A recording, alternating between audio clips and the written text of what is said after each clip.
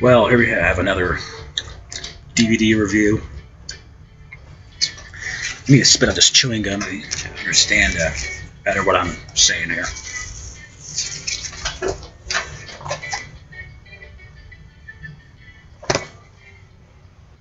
Mill Creek's 50 movie pack, Nightmare Worlds. Hours of sci-fi tales collected on 12 double-sided DVDs.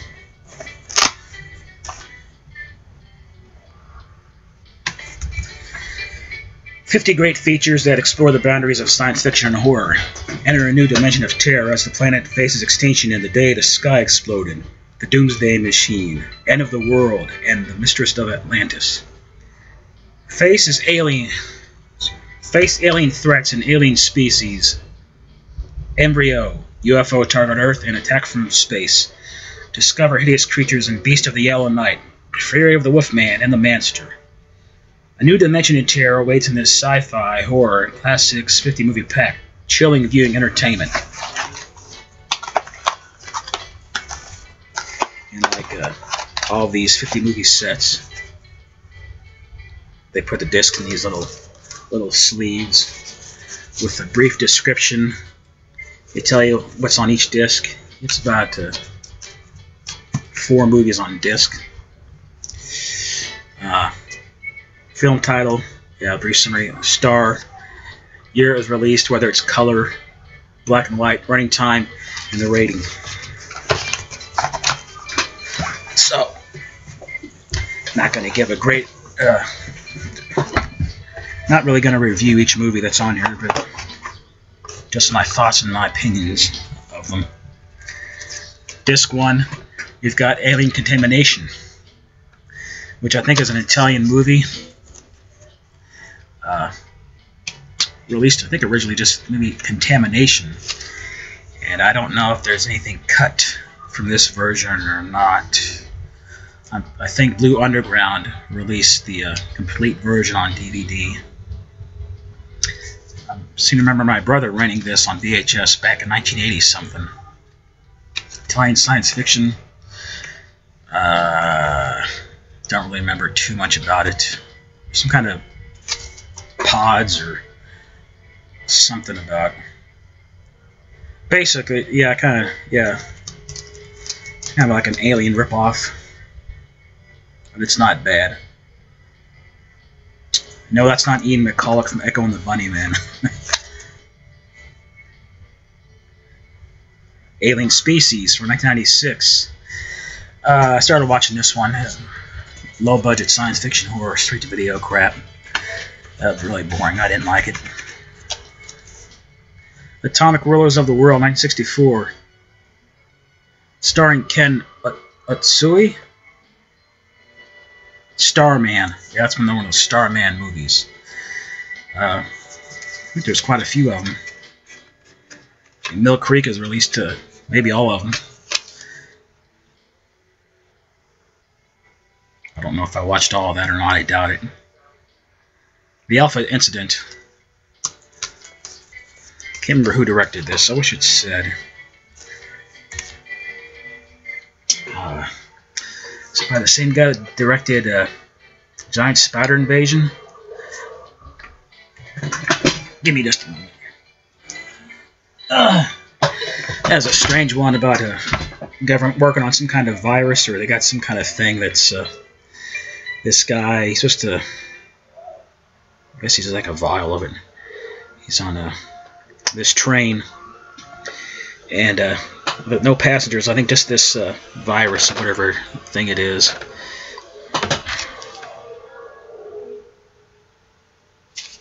And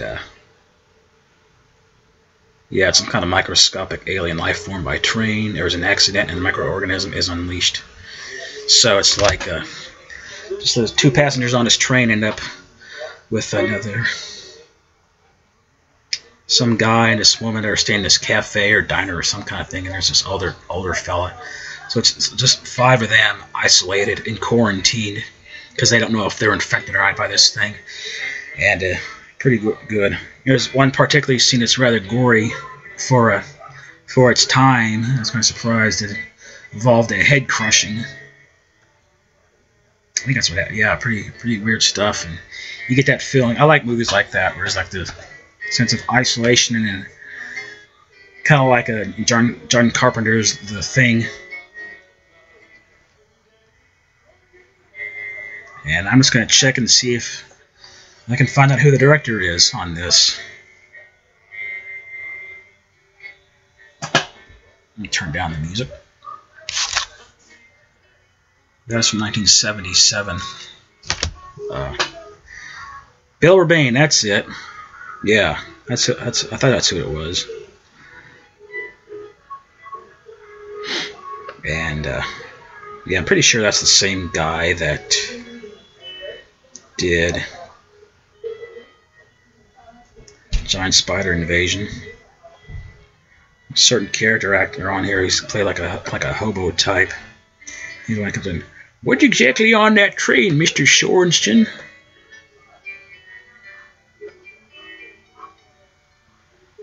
I'm looking at Wikipedia. Oh, damn it. Trying to find the cast.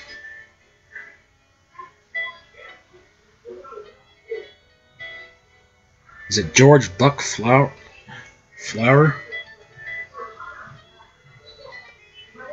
That might be it. He did a lot of bit parts in movies. I know he's in They Live, John Carpenter's They Live. Okay, so moving on to disc number 2.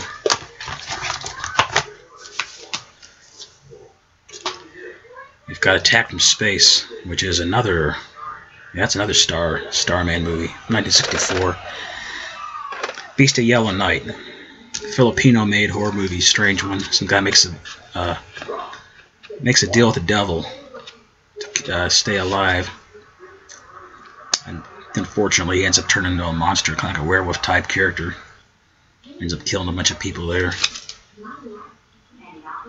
1971. Yeah, that's a good little horror movie. Warriors of the Wasteland, Italian exploitation, kind of like a Roadway ripoff of Fred Williamson and that little boy that's in. Oh, he's in Lucio Fulci's House by the Cemetery. He's in A Blade in the Dark, which I think is Lamberto Bava. Werewolf Woman. That was a weird movie. I was kind of surprised by some of the language in here. And I think this is one that's had an official release, so I'm going to find that. It's probably uncut. Woman, so about is she really a werewolf, or is she just crazy? To be honest, I really don't remember. I've only seen it once, but I'll have to watch it again.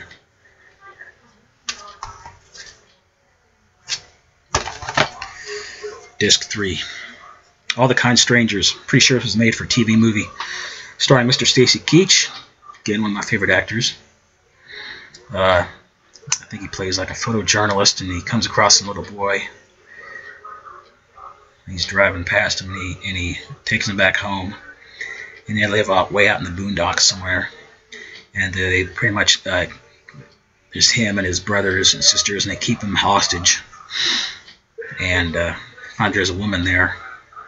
And the woman is played by, damn it, I don't remember her name. But I think she's in The Brood, if you know that movie. I think she's a British actress. Anyway, they keep both of them there. And it turns out they're not the first couple to have been held hostage there. I guess they're basically looking for new parents, and they decide, well, do we keep them, or do we let them go, or do we kill them? And you'll have to watch it to see what happens. The Day the Sky Exploded, 1958. I really don't remember any of this one. I remember a lot of these are, if they don't keep my attention like in the first 15 or 20 minutes, I give up and move on to something else.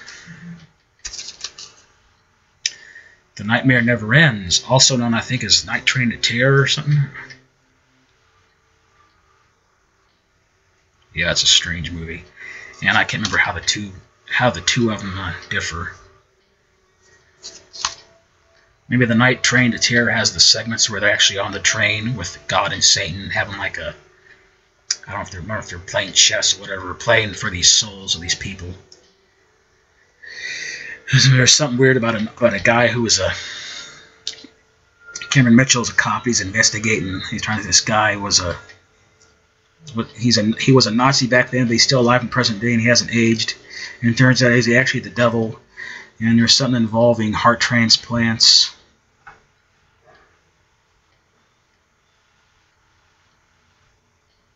And yeah, like I said, I can't remember how much footage, how much the two movies differ.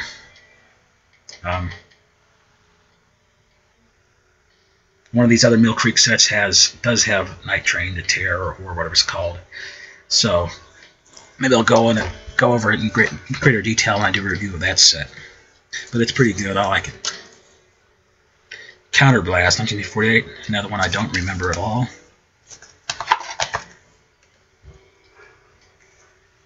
Disc 4. Embryo with Rod Hudson. This is a strange movie. Yeah, he's experimenting with DNA, and he comes up with I think he creates a woman. And I don't know if there's somebody creates a dog, and there's like a scene where there's like this dog fetus. It's just, I don't know, it's creepy. It's something about a little human fetus, and one part the human fetus gets knocked out of the whatever container it's in and falls and splashes and it's on the floor, and it just something about that scene just creepy. End of the World. I saw this at the theater. My dad took me to see this when it first came out. And the advertisement had like this weird alien face and like I can't remember what it was, but probably mentioned something about starring Christopher Lee. Weird goings on at this church. And Christopher Lee plays like the priest, and there's these nuns. And some guy, I don't know if he's working for NASA or what it is, just a scientist. And it's about signals from outer space, and he's trying to investigate, find out where they're coming from. And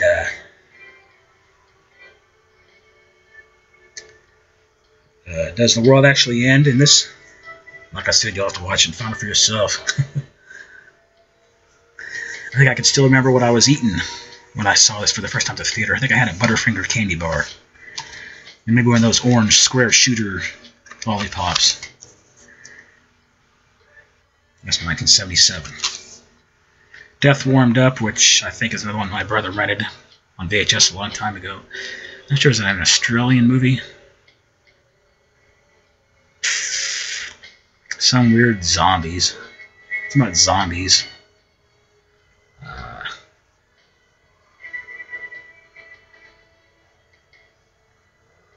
I don't remember it very well. Doomsday Machine, 1972. Sorry, another one I don't remember watching.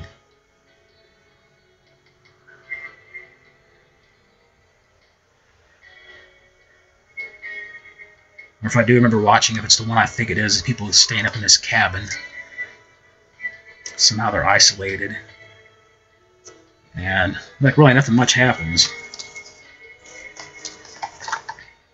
Yeah, I'm not sure, but that might be another Bill Rebane movie. We've got Eternal Evil here, 1985. Is that the one with Karen Black? Yeah, that's a strange one. That's about all I remember. I don't know, is it something about sleepwalking, or he suffers from these nightmares or something?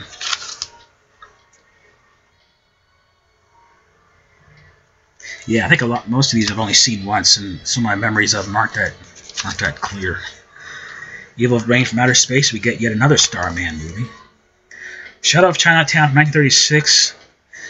It's boring, didn't watch it, but Bela Lugosi is in it. The War Game. It says it's an Academy Award-winning documentary produced by the BBC that was deemed too graphic and controversial to be shown in television.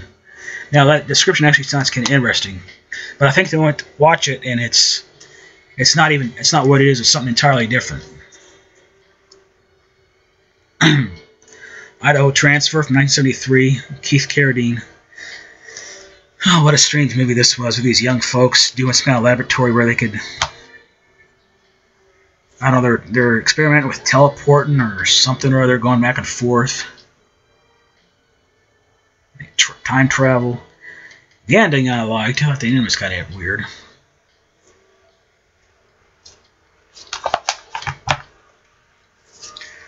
Here we go. This is disc 6.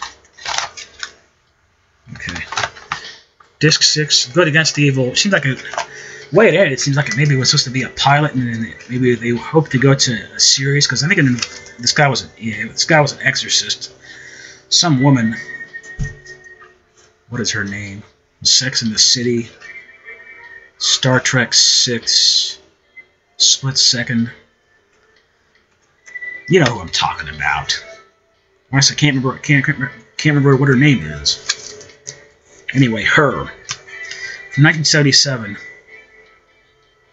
Her daughter gets possessed, and this guy is an exorcist. And helps him out. House of the Living Dead. This is like one of those horror anthology stories.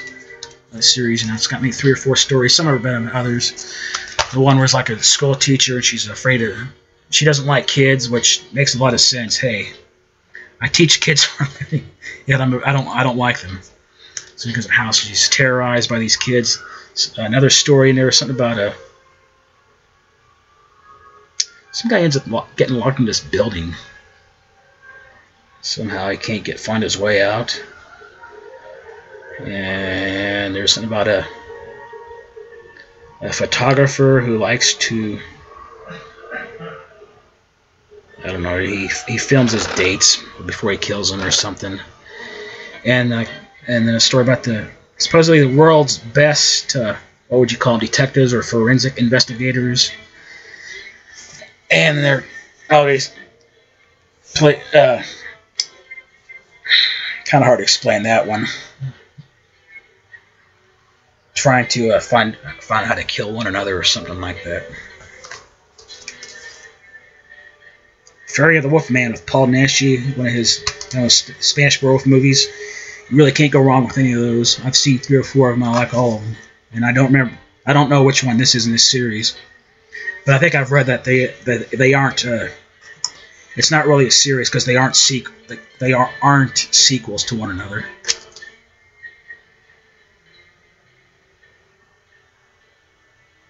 Alien Zone. Yeah, I don't know what the heck that is.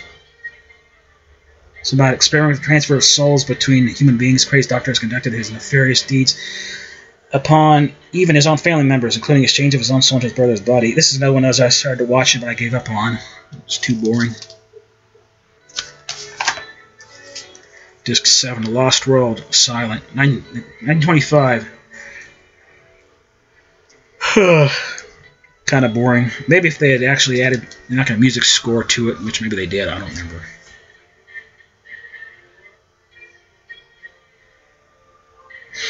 This is Not a Test, 1962. California deputy sheriff sets up a roadblock on a mountain highway leading to the city. He begins to stop motorists to inform them of some terrible news. A missile containing an atomic bomb is heading towards the city. The motorists and the deputy struggle with deciding on either finding shelter inside the back of a truck for possible survival, or whether to go to the mountaintop to face the impending doom. Another boring one. And here we got something called The Lost City from 1935. Excuse me. Maybe this was a serial. It must have been. It was 204 minutes. Yeah, it's at only 3.5 hours. No way I can make it through that. I didn't even make it through the first half hour. Disc 8, Mistress of Atlantis with Brigitte Helm. 1932, boy, that's an old one. 87 minutes. Didn't watch it. Night Fright. This is actually on another one of those Mill Creek sets.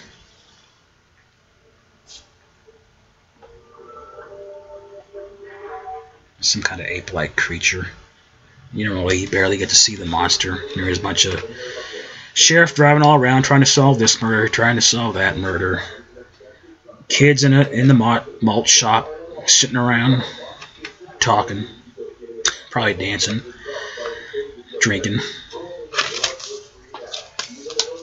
Menace from Outer Space, Rocky Jones. Oh God, I tried watching one of those one time. It was dull. Dulls can be.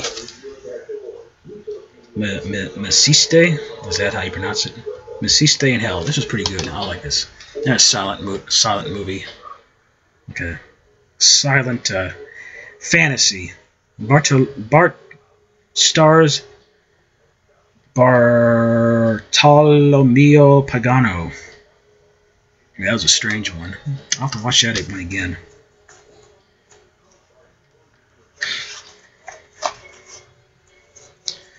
Next up, we got Disc 9. Piranha. William Smith. Well, he really got around, didn't he? The guy's in a lot of movies.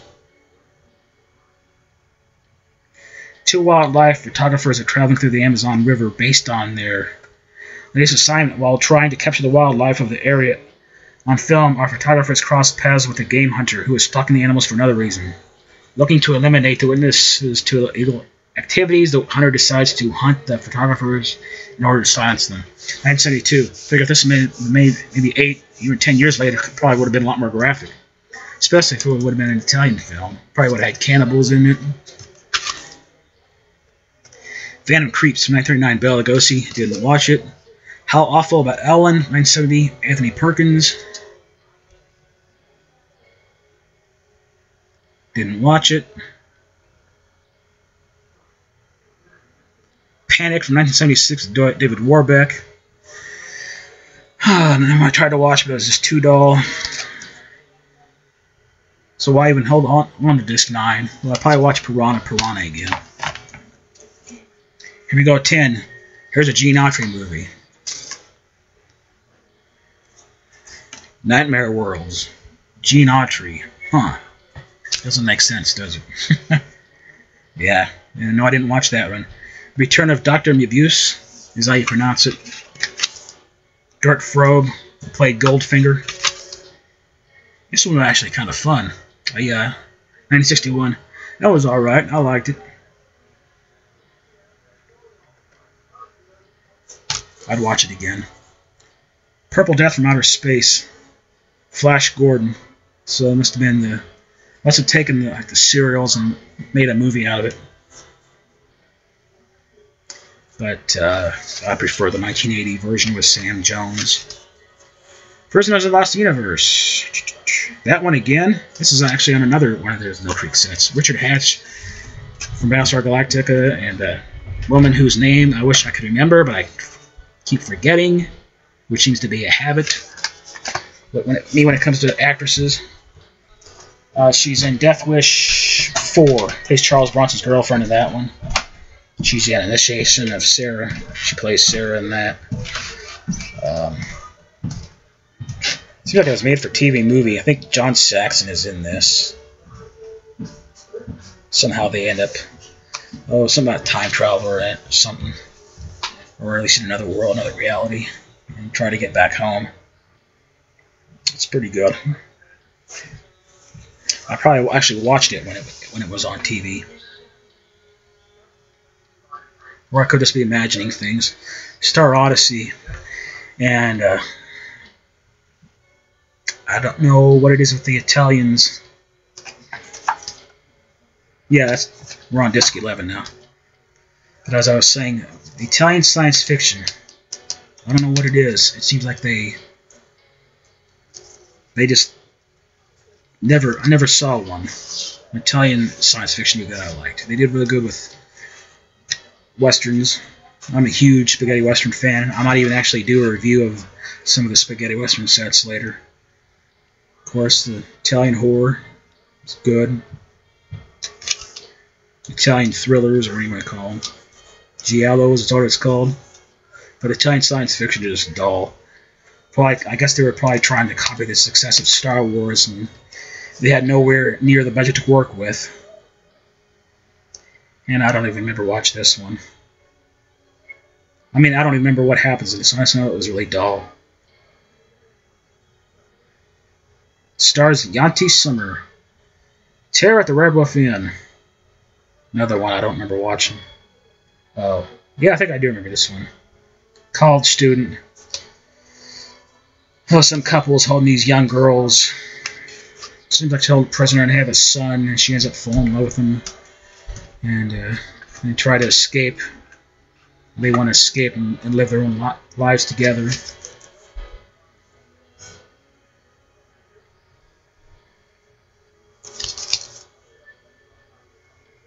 And Disc 11 actually has 5 movies. Robot Pilot, 1941. Forrest Tucker, didn't watch it. Ring of Terror, 1962, didn't watch it.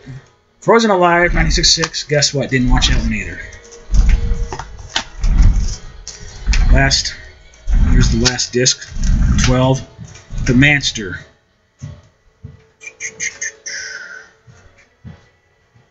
And this too is on another one of those movies, another one of their sets. So there's some guy who's in Japan, and he gets injected with some kind of stuff, and at one point, like he starts growing like a face or something. On his shoulder is one part. He looks down, and he has like a little eyeball. UFO Target Earth, 1974. Okay. 1974. I don't remember watching that one. Been considering it's science fiction from the 1970s. I'll have to give it another try. You know, I was born in 71, so I grew up during the 70s, and so anything that's from the 70s, it's science fiction or horror, I'll at least give it a look. Doesn't mean I'll like it. Unknown World, 1951.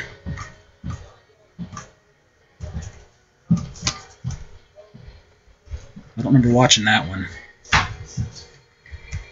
And They